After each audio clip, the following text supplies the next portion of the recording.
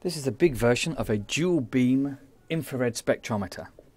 Climb up on the rock and let's have a look. The spinning thing is a monochromator, which allows specific wavelengths of infrared light to pass through. I've made the infrared red, otherwise you wouldn't be able to see it. So there's the infrared beam coming through. It goes through a beam splitter.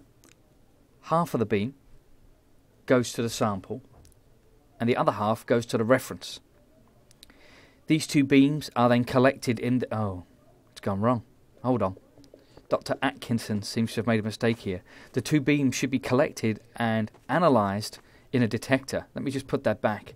The detector will then show you which functional groups are present in the organic molecules in the sample, which is the whole point of infrared spectroscopy. If you use higher energy, let me just switch that off. If you use higher energy rays, such as gamma rays, let me just put my pigeons here, then it's going to have way too much energy and you're going to break the bonds. You're not going to just rotate, translate or vibrate them.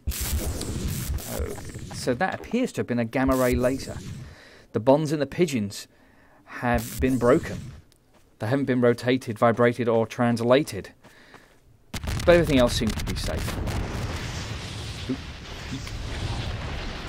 I'm going to run and hide in this house. This looks very dangerous. I'm going to stick with low energy infrared in the future.